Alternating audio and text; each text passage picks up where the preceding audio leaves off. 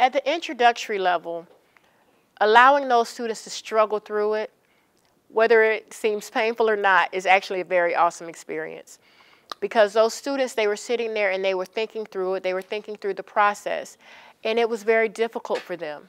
They have never seen these concepts before. There was no foundation there. However, it was my responsibility to build the foundation.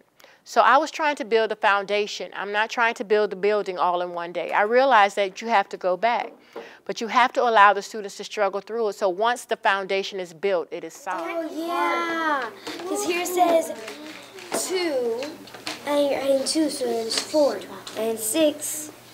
But it's kind of hard to get the number by adding. You're adding 2, so it's 8 here, and 12. You're adding 2, it's 14. Here, oh no, never mind. That one didn't work, right?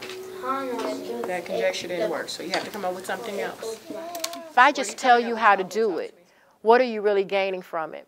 You're learning an algorithm, but you're not understanding why. You're learning a procedure, but you're not understanding why we're doing it.